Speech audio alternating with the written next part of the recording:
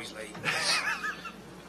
All right, so Coach, we'll open it up. We'll have you give an opening statement, then we'll open up for questions. Hey, a gritty win by our guys. I mean, Stanford, we knew it was a tough matchup, and it's not often, in a conference tournament, you take second, out of 12 teams, and it's not often your first game's a team that you play that you haven't beaten.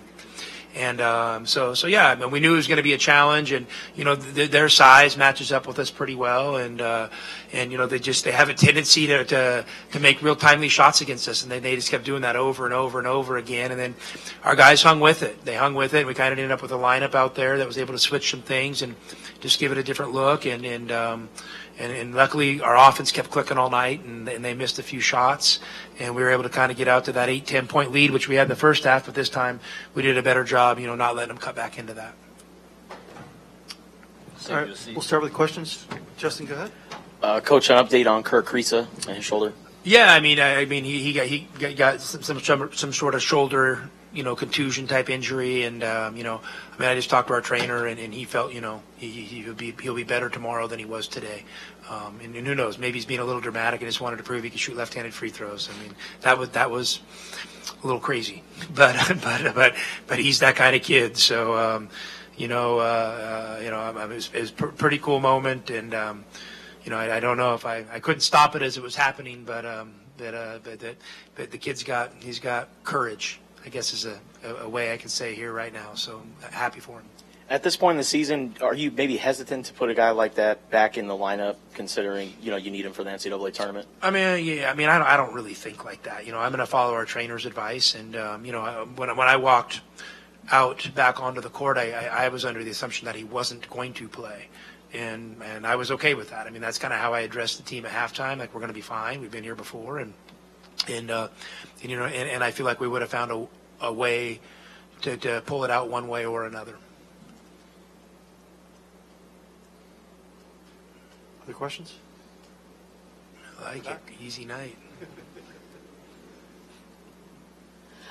For Umar, what motivated this performance tonight? It seemed like you guys dominated in the paint 54-22. How were you able to accomplish that tonight? We just play for each other. Guards found me and Zoo pretty well, and Zoo also found me well to give me the ball, and I just needed to deliver. And I took some quick shot, and they just fall in. Brian? Coach, the points in the paint the last time you played Stanford was 42-24 in their favor. I believe it was something like 54-22 tonight. I'm sure that was the emphasis, but why do you think it was more effective tonight for you?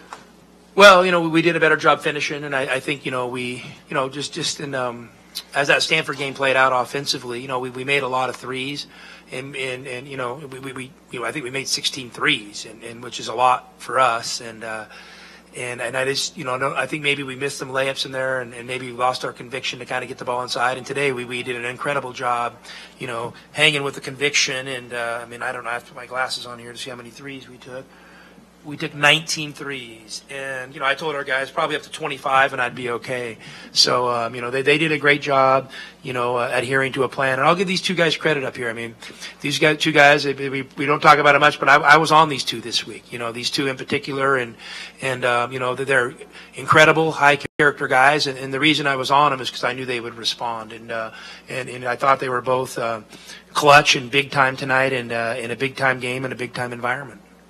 Coach, what adjustments did your team make on defense in terms of ball pressure in the second half? Well, the first thing is we just pressured the ball. We pressured the ball the whole game. And hey, listen, Stanford still scored, but I just think that overall ball pressure, that they weren't quite as comfortable as they were last time when we played them. And then when we pressure, I think it activates us, and then hopefully, that ball pressure and activity spills over into other areas of the game. So, Courtney is a special defender, and when he climbs into the ball, he's hard to play against. And so that's one of the first things I really noticed about him when we got him, and he was incredible there tonight. And Umar, he's one of the best paint rim protectors in the game, and when he's moving his feet in there and active, I mean, he's tough to play against. And I think today, for the most part, we had more possessions where we did that. Leading in the back. There's one more game left to be played tonight, but I'm curious for all of you, the potential to play ASU again. I'm sure you guys are hungry to face them. Any thoughts on potentially facing ASU again? I'll let Courtney go here. I don't think we are looking at it like that. They're two great teams, so whoever we play, we're not going to get their best shot. And we just want to play our best game tomorrow and rest up after today. Future coach. Good answer. Courtney, is it fair to say that the last game you had of the regular season was maybe not your best? What did you do to shake that one off and maybe just make it a one-time thing?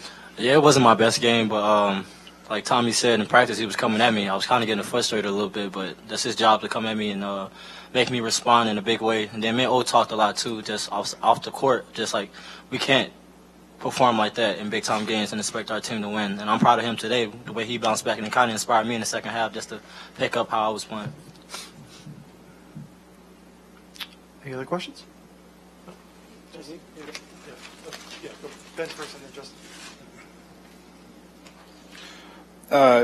Yeah, just kind of you kind of touched on it, but just, having seen them for a third time, and they beat you previous time. Second time. Second time, yeah, you get the second time. But just what were the biggest adjustments you feel you guys made, and also for the players? Just how much extra motivation was there in beating these guys, knowing that last time they had gotten you? Yeah. I mean, I don't know. These guys can tell you that. I mean, for me, there's no extra motivation. It's you're in a tournament. You win, you play tomorrow, you lose, you're done. I mean, I don't know what more motivation you need than that. And I think defensively today, I mean, we picked up our ball pressure. They run a bunch of different sets and screening action. We just got through it. We were a lot tougher. And at Stanford, I'll own, a good portion of that loss. And I told these guys that. We got a little tricky with our scout and tried, switching a bunch of things off the ball and maybe created too many decisions for our guys. And today we kept it simple and just kind of let them get loose a little bit.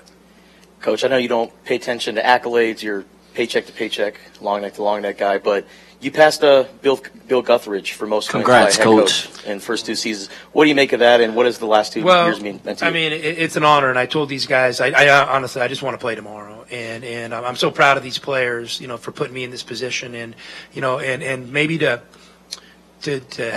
pass Bill Guthridge, it is even a little extra special honor for me because I remember I'd settled in. I thought I was never leaving Gonzaga, and I was totally okay with that. And I would tell people jokingly, hey, I mean I'll just be the next Bill Guthridge. I'll be he was Dean Smith's right hand man. I'll be Mark Few's right hand man, and maybe get a few years to be the head coach at the end of my career, and I would have been happy with it. So. I think it says something. I think it says something about Coach Guthridge and the loyalty he had and staying with that program. And, for me to kind of follow that path and have that loyalty to Gonzaga and to my mentor and stay with him all those years. I mean, I think it's a great formula to follow for a young coach. I mean, you come out of there seasoned. You come out of there maybe more ready, than you expect to be because you're just learning by osmosis from a great coach every day is it's something that can't be simulated. And so I'm thankful for that. I'm thankful for Mark Few. I'm thankful for Gonzaga, but most of all I'm thankful for these dudes that wear the Arizona uniform and that I get to coach every day. Okay, thank you guys. Thank you guys.